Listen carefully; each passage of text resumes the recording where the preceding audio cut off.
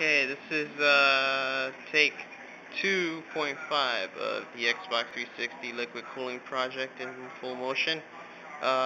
Here we're working on custom lights, uh, the wiring scheme and all that stuff. We're looking at the new Jasper chipset version of the 360 with the smaller capacitors, as you can see there, and everything looks nice and neat and gives a good amount of leeway to fit a lot of stuff, the cooling blocks, the the high flow reservoir, all that stuff will fit there very nicely. The pump, nice big space for the pump right there. And as you can see right there, we have the LED UV laser lights fully installed.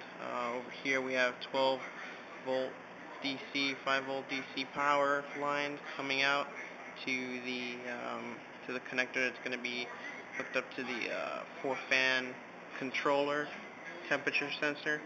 I already installed the heat sinks on the memory chips that are on the surface, and also the South Bridge and the ANA chipset. So we should be pretty cool with that. This is again the stage 2.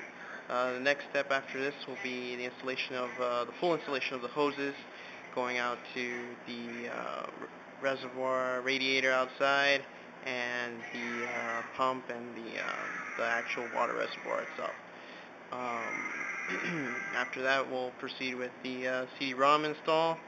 As you can see, it's a custom cut CD-ROM with LED lights inside. It's off right now, but when the installation's said and done, we'll set it up and we'll give it a go. The cut came out very well, very nice and neat and straight. So, and custom painted the case also black. So it looks pretty cool. It's a light-on drive, so it should be pretty nice. And we'll see what else happens after this. Thanks for watching.